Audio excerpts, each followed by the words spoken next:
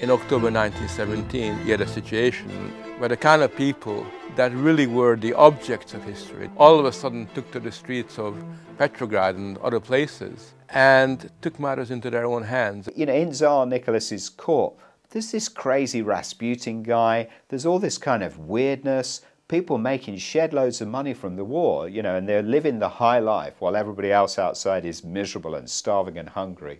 But the most striking thing is how very quickly the movement transformed itself from a trade union or economic discussion into a discussion about politics. The relationship between militarism, patriotism, nationalism, and plunder and war and imperialist oppression all suddenly came together in a way that people have been denying. Alfred Comrie, my grandfather, fought in the First World War. When Alfred Comrie left the war, he didn't leave as a patriotic socialist, he left as an unpatriotic communist. The February 1917 revolution, which led to the fall of the Tsar, was welcomed by many people in the West. Who in their right mind today would defend the Tsar? I mean, the biggest myth is the idea that it wasn't a working class revolution, and that in fact, if it hadn't have happened, Russia would have developed a wonderful liberal democracy, which would not have been the case.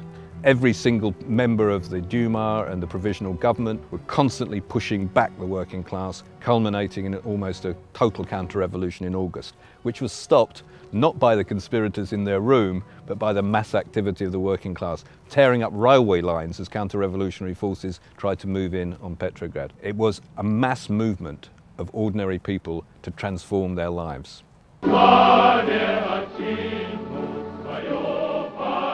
If Lenin hadn't turned up at the Finland station in 1917, there would have been no Bolshevik revolution. The Soviets were workers' and soldiers' councils, and they were a kind of direct democracy. You know, a bit like CLR James would have said, you know, every cook can govern, and suddenly they were. And yet an incredible renaissance in filmmaking, in the arts, which tried to, in a sense, take a leap forward. At the time of the Russian Revolution, Western political elites were terrified. It's shaped the whole history of the 20th century.